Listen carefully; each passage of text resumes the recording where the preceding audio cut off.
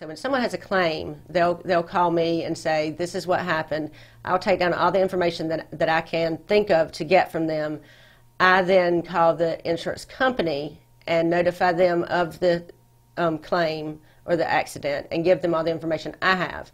At that point, typically the insurance company then deals with the insured, and I don't.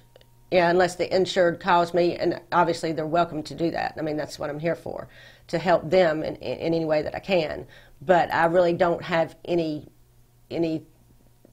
business in, not any business in it, but it's between them and the insured. I mean, them and the insured and the company.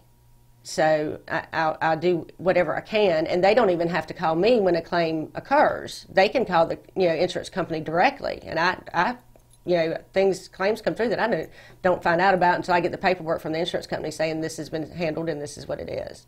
If you get into an accident and need to file a claim, obviously the first thing you do is call the police. You most definitely need a police report.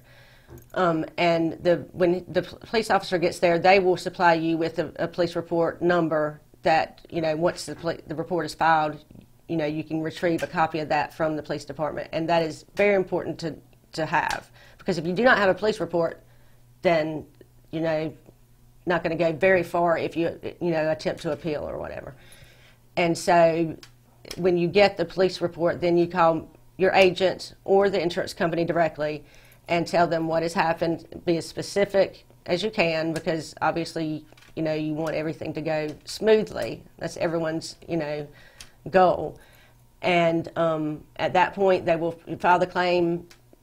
Sometimes they have to send an adjuster out to look at your vehicle to make sure that the damage matches the, the claim.